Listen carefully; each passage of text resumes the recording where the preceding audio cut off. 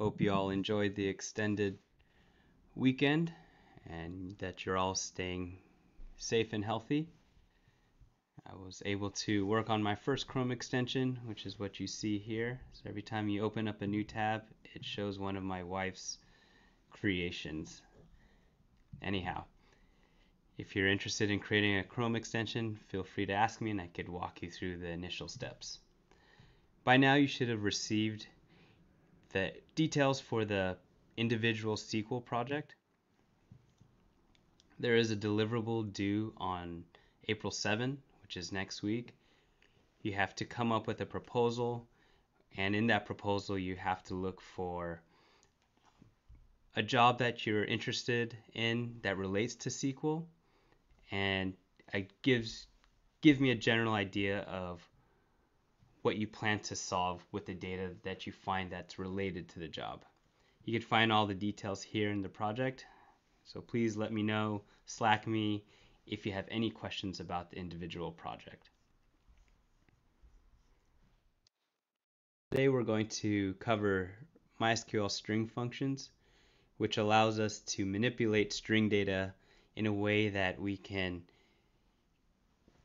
piece strings together, pull parts of a string out, chop it up.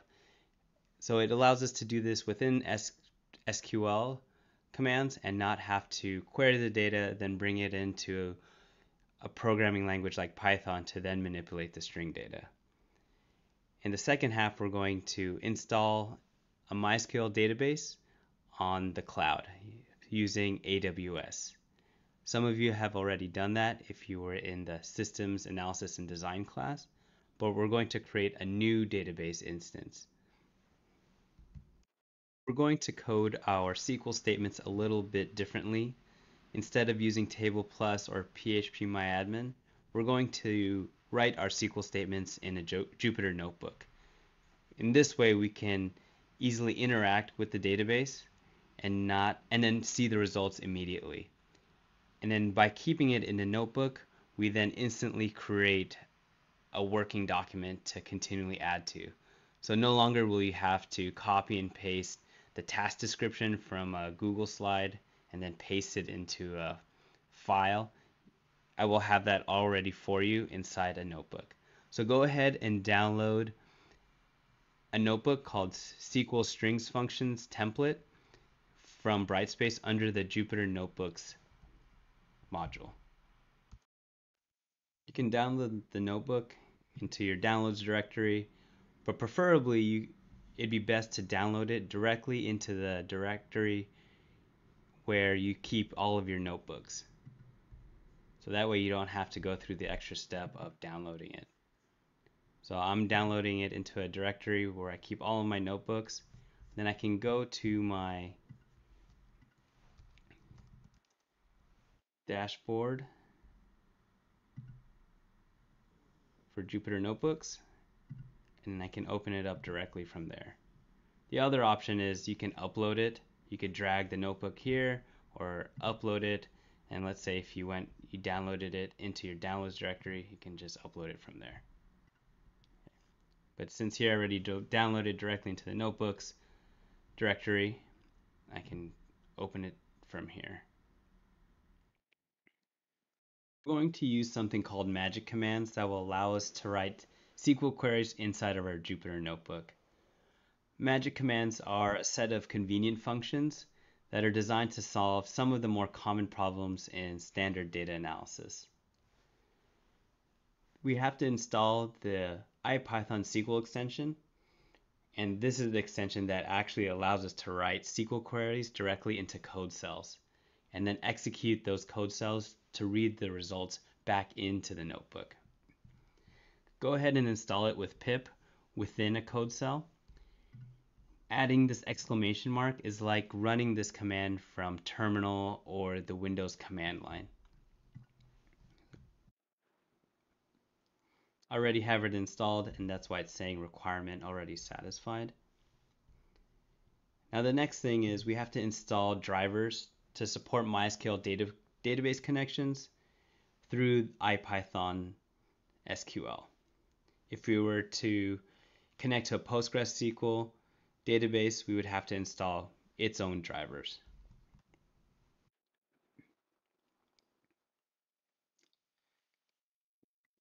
To load the IPython SQL extension, we use the magic command called load extension. And magic commands are prefixed with a single or double percentage sign. So to load the extension, we do %, load underscore ext space SQL. And if you need to reload it, you could do reload ext. Okay.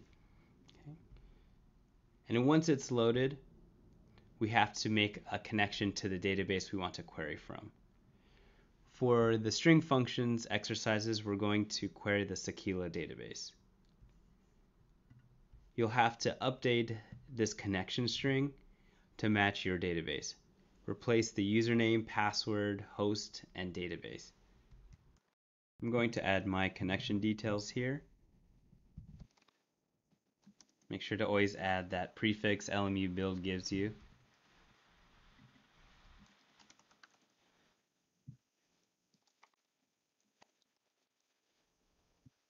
The prefix also is required in the database name.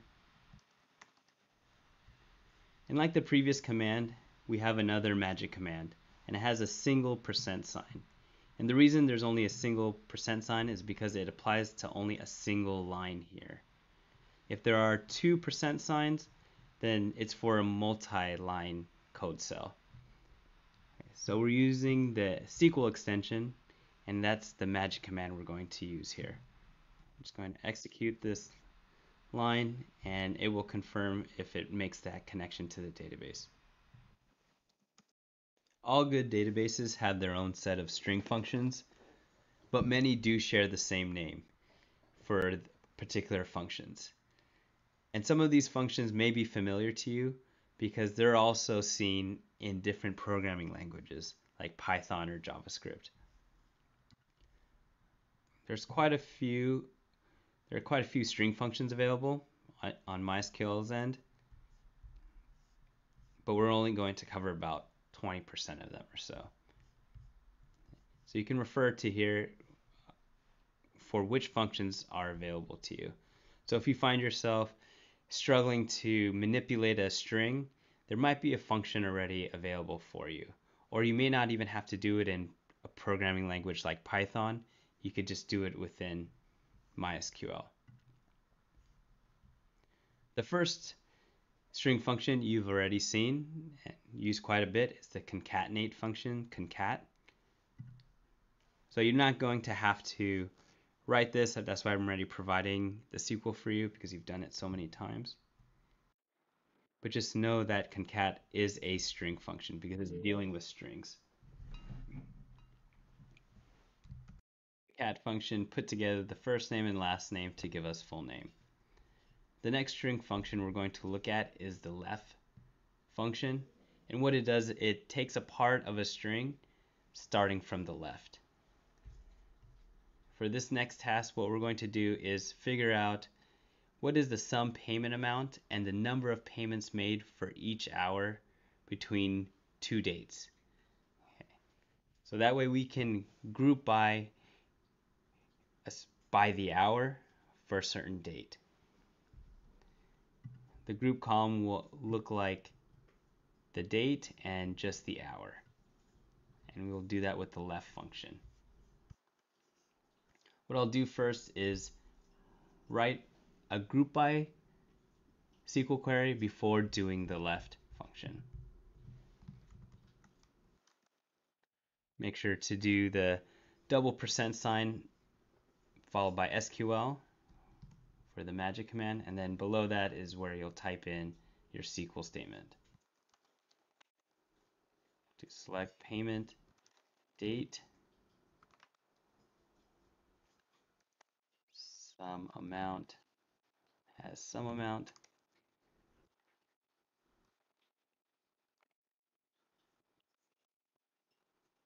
count to do the number of payments,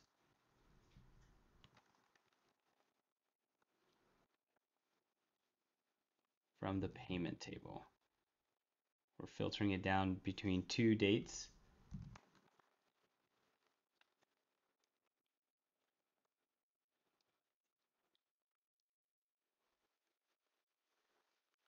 Make sure to add the time to include all of July 31st. We'll group by payment date for right now. Let's make sure this works. When we run it, we only get one for the payment count because it's so granular for the payment date. It's going down to the second. What we're going to do then is use the left function to take out the minutes and seconds to group it by the hour. We'll still keep in the date so we can see how many payments and the sum amount we get per day for a particular hour. Those left, and then the string we want to pull from, which is payment date, and how many characters we want starting from the left. Well, we want this many characters, which is 13. Alias this expression as payment hour. Because we changed the alias, I have to also update the group by.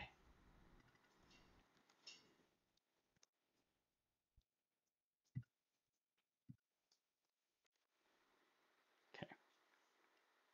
Looking at the results, we get the sum amount and the payment count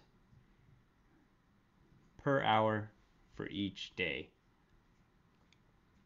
So this is good if we want to find certain trends or to figure out are there any spikes or lulls when it comes to payments. Well, you might be wondering, well, we just covered date functions. Why can't we just use a date function against payment date? Personally, I feel left is easier if you want to maintain the same year, month, day format. But the date format function that we're going to use gives us more flexibility. You can go ahead and copy the statement we just made. We're going to replace the left function with the date format. The date format receives two arguments, the date that you want to format and how you want to format it.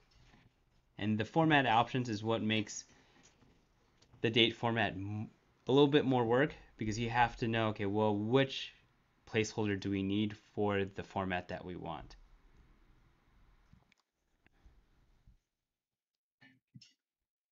Replace left with date format.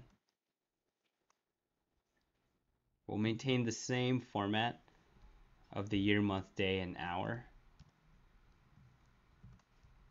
%y, keep the dashes in there. It's hard remembering, is it capital M or lowercase m, lowercase d or capital D?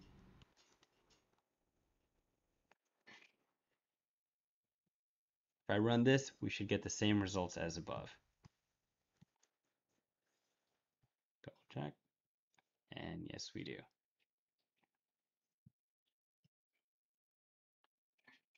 All right. Well, let's say an analyst wants to know, well, what are the trends for a particular hour? I don't care about the given day. I just want to know what is the trend for a date range per hour.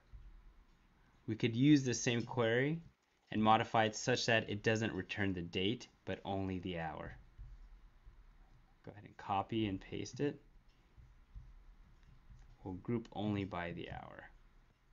All you have to do is remove the date portion in the formatting options. And make sure to remove the space as well.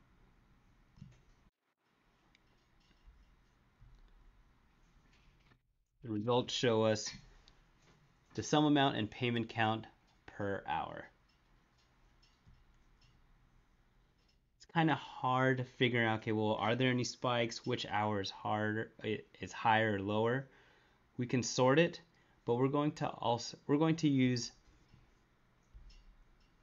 another function to visually tell us. We're going to use the repeat function. We're going to repeat a certain character based on the number of times a payment was made. We could use it for the sum amount, but for this example, we use the payment count. Again, copy and paste the previous query.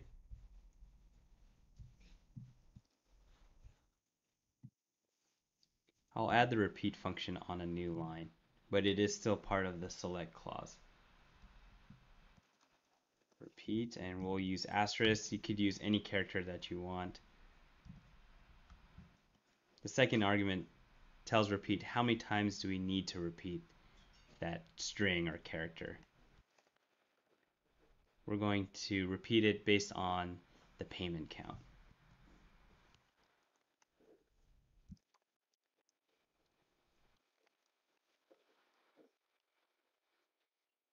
We'll order the results in descending order using the payment count graph expression.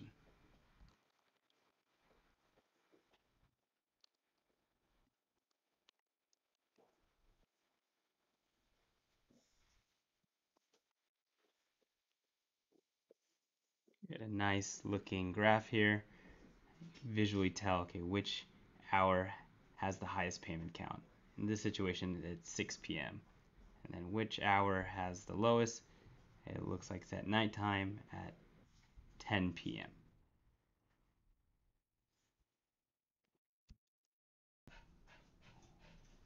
Just like in Excel, it helps to format the output or numbers, especially if they're in the thousands or millions.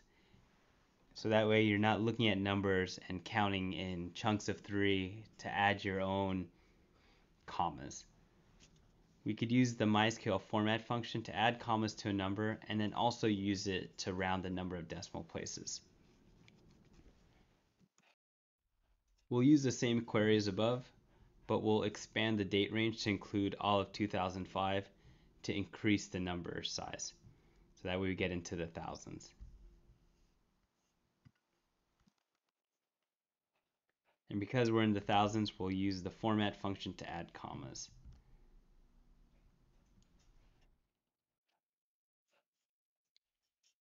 Right. So we'll add it to both the sum amount. I'll add this on its own line now because the select clause is getting pretty lengthy. And here's another case of chaining together multiple functions. And we're going to add 2 decimal places for the sum amount because it is a financial value.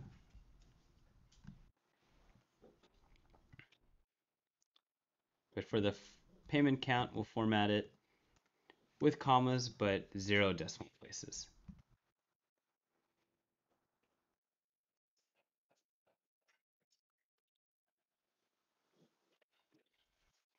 I forgot to update the date range to include all of 2005. All right. It added the commas, kept the decimal places as we wanted it to. The one issue here is because the numbers started getting bigger, this graph is getting unwieldy. What I do sometimes is I'll update the repeat function to lessen the number of characters to display for the graph. So we can split this in half. So let's say we'll divide it, or not split in half, but we'll shorten it by dividing the count by 10. Okay.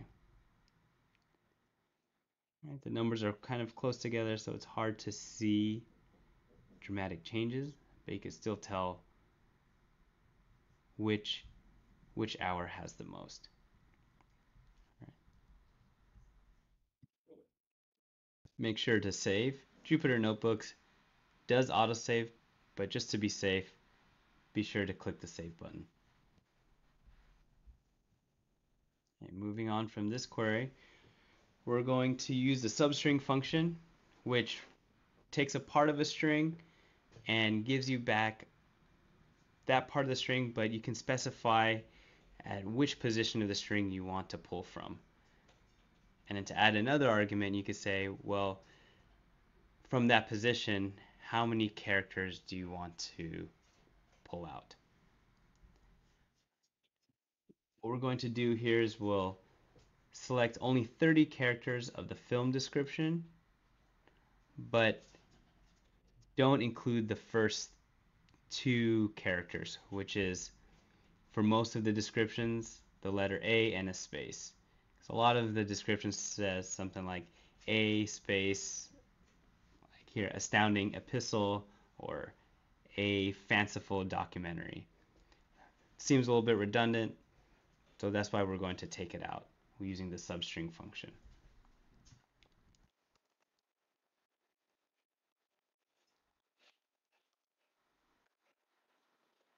Actually, I'll select the description first, just so you can see what it looks like.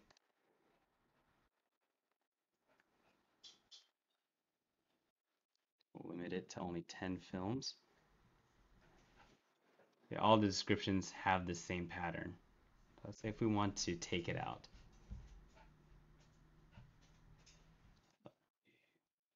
Sorry for the background noise, that's my dog. So if you hear panting, barking, that's the dog.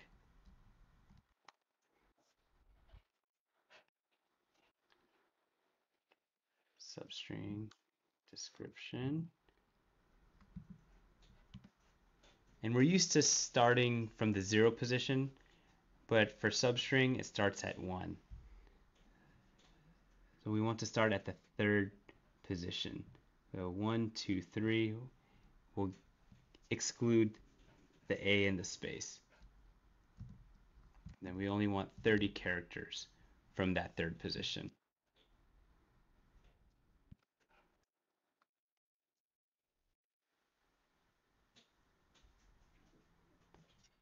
This might be useful if you're selecting your films or what a product and you only want to show a preview of your description. You could use something like substring. The next function, the substring index function, is very similar to substring, but instead of using the position of a character, it uses a delimiter. So it's going to pull a substring based on wherever that delimiter is. So you can use delimiters such as commas, spaces, semicolons, colons as a way to figure out where to pull out part of a string. So that substring.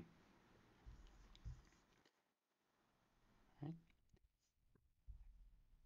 We're going to select the address information, but we only want to get the address number. So the street number from the address. And then in another expression, we want to figure out, well, what is the street type? Or just get the last word of the street type. I'll first select the address, get a sample of 10 rows.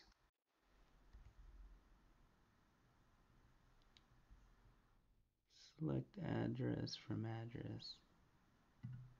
Oh, I forgot the magic command.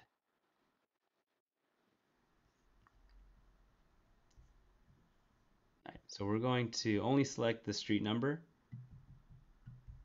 47, 28, and then we're going to select the last word of the address. In this situation, we're not going to get Santiago de Compostela way, it's just way.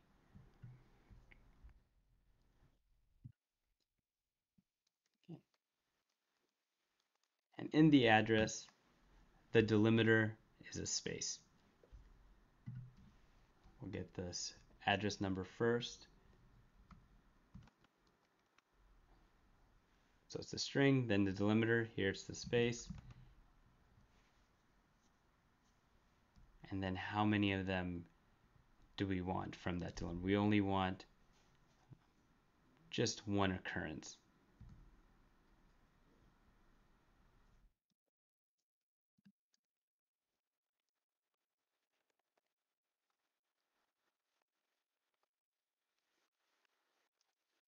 And we'll get the street type.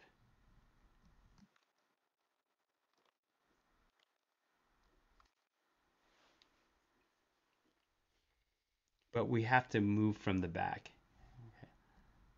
Instead of guessing the number of positions or the number of times that delimiter shows up, we could just say -1 and it'll just get the last instance.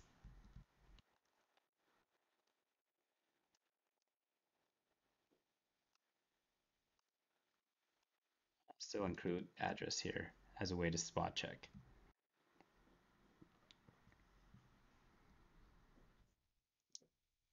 Let's see. Oh, I forgot to put index for the address number.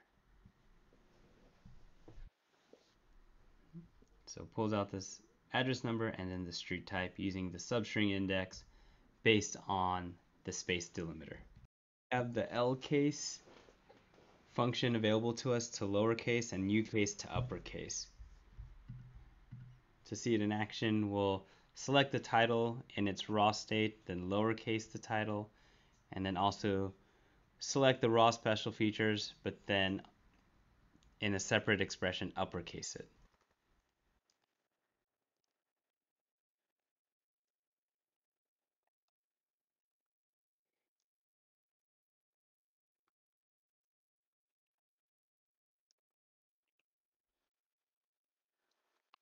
For all of the examples moving forward, we'll limit the results to 10. We're going to combine string functions to only capitalize the first letter of the actor's name. Because right now, the actor's name is all uppercase. We're just going to work with the first name.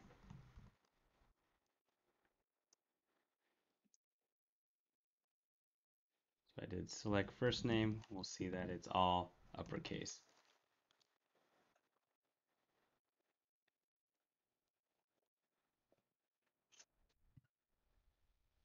Okay, we'll do this step by step. We'll do this in 4 steps.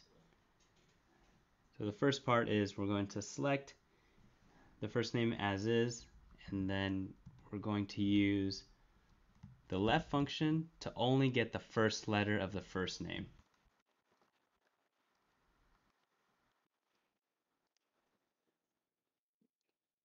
We'll keep it that as is, but what we want to do is for the rest of the name is lowercase it.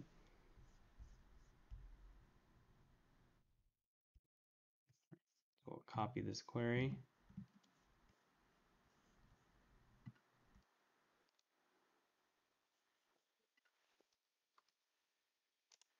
We'll select everything but that first letter of the first name. And to do that, we'll use the substring function.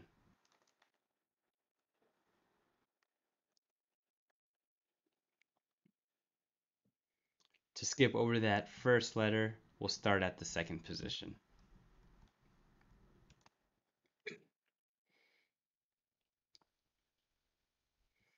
We're getting close. You can probably guess the next action that we're going to take is lowercase the back end of the first name.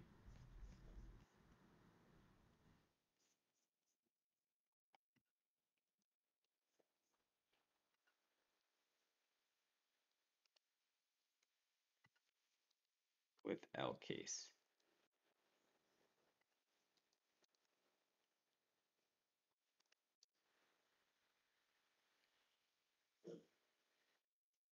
To put it together, we'll use concat.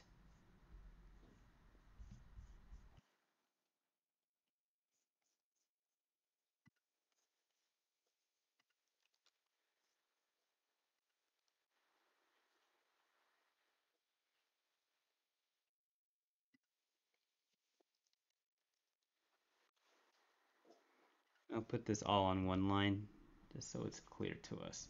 We don't need to add a space in between because it's all going to be joined together as one. Sounded like I was marrying 2 people. And I will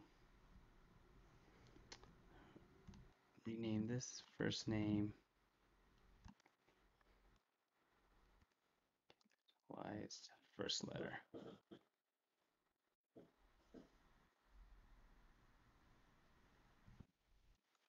Function we're going to cover is trim. This is particularly handy if you have some dirty data and there are some leading and trailing spaces that can throw off formatting if you're displaying the data or if you're trying to do counts on a certain column and you find that the strings look similar but they're slightly thrown off because of added spaces. In the Sequila database, there are no leading and trailing spaces, so I'm making up some variables here just to show how trim removes those spaces. Let's add some lines here so you can see up top. We haven't seen this yet, but this is how you set variables in SQL. This is called a user-defined variable. We use a set function and then precede the variable name with an @ symbol. This variable has spaces in it, so I'm going to apply it here in the SQL statement. Or you can apply trim to a literal string. I'm going to remove the spaces here, which